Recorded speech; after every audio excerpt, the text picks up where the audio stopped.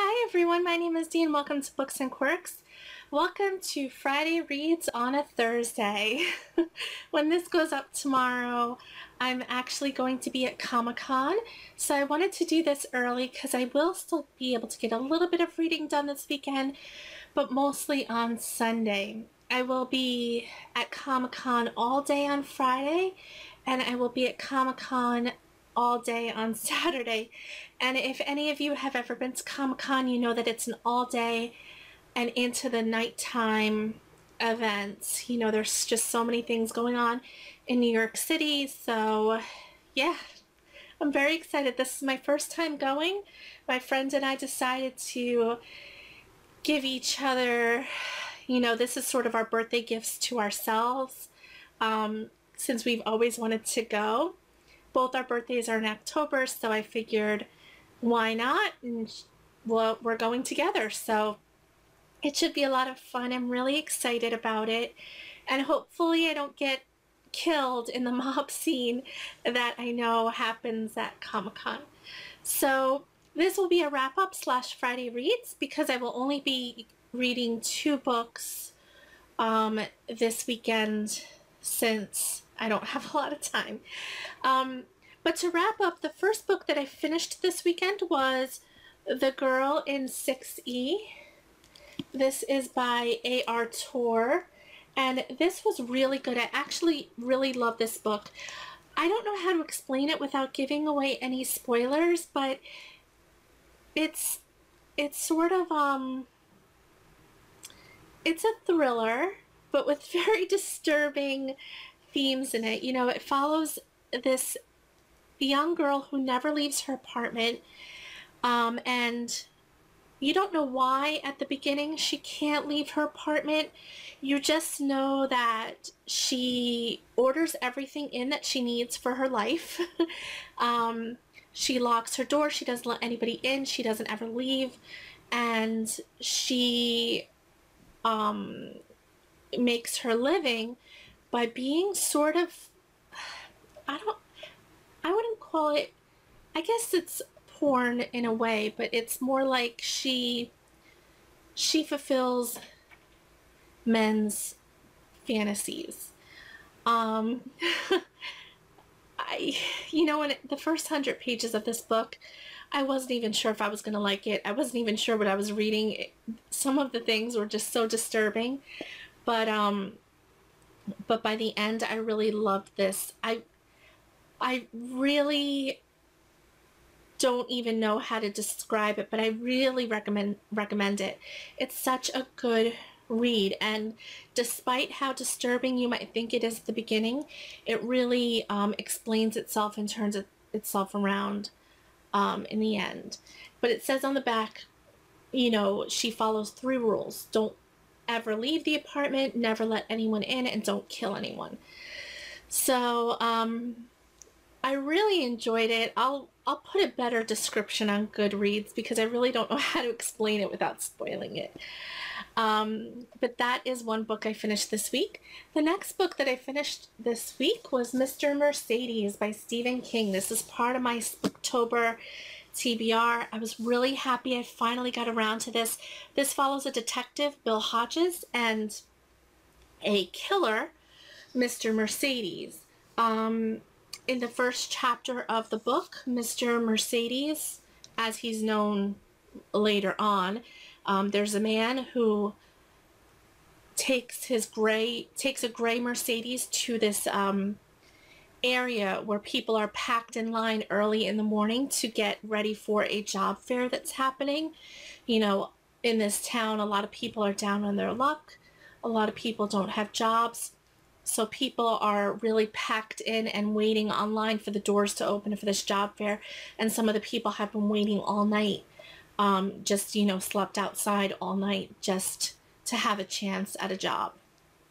And all of a sudden, a gray Mercedes plows into the crowd and kills a bunch of people. And then it fast forwards, and Bill Hodges is now a retired detective, and he has always been haunted by this crime because he has never been able to solve it. And you know, it goes from there. And it's really a good book. It's a far cry from anything else Stephen King has ever made.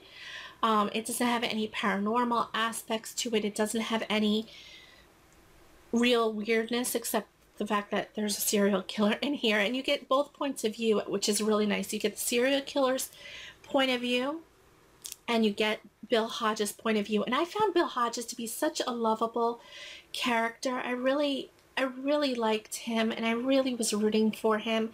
And I don't know, he was just a good man.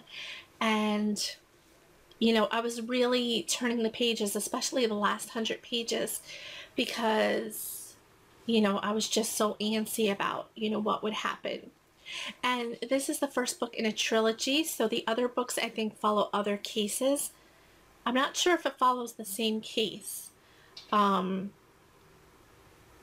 I think it follows other cases. I'm not sure. But I'll let you know once I read the second book, which is Finders Keepers. Okay, so those were the 2 books that I finished this past week. What I'm still working on is Trigger Warnings by Neil Gaiman. I am loving this so much, and I had said that it would probably be my next couple Friday reads because it's a collection of short stories and poems by Neil Gaiman, and all of them have sort of a creepy aspect to it. I'm really loving this. I am about a third of the way through. So I'm getting through them all, and I'm reading like a couple each night, or at least I'm trying to, and I'm really enjoying this. I absolutely think that these stories are so creepy and so perfect for October. And I'm so glad Stacey Matt mentioned it on her channel, because I would have never picked this book up or even known about it otherwise. So I won't talk about it more because I talked about it previously, but really good book, and I will continue to be reading that. And the only other book that I started, and I will be continuing on probably on Sunday when I'm not at Comic-Con anymore, is Before the Fall by Noah Hawley. I saw this on Shailene's channel of Shailene Toland, and it sounded really interesting. I decided to get it from the library since I didn't have a copy, and it is about a plane crash. So there are these individuals that have a private jet. It's a billionaire's jet, and you know, his family and some friends and this other individual, what's his name?